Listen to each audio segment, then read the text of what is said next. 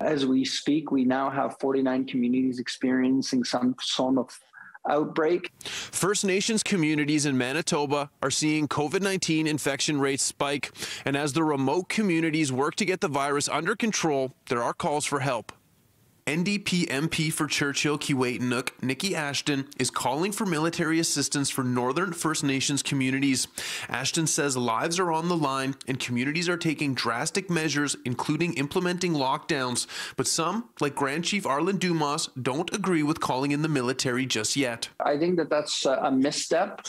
Dumas says calling on the military at this time is ill-informed. He thinks working with local chiefs and Indigenous organizations to determine where, when, and how the military may be of assistance to these communities will be more effective. And to do anything else is actually quite disrespectful to everyone and to the efforts that are being made on the ground. The community loves having us there.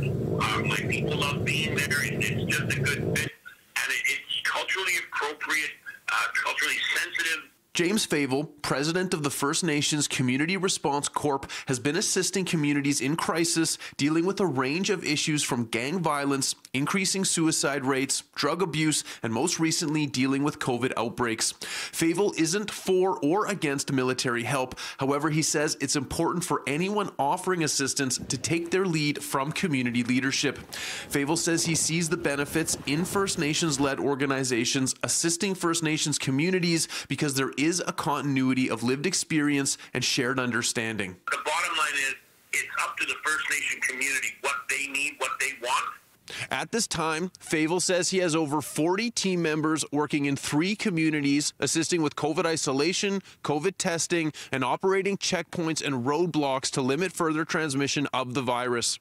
In Winnipeg, Mark Neufeld, City News.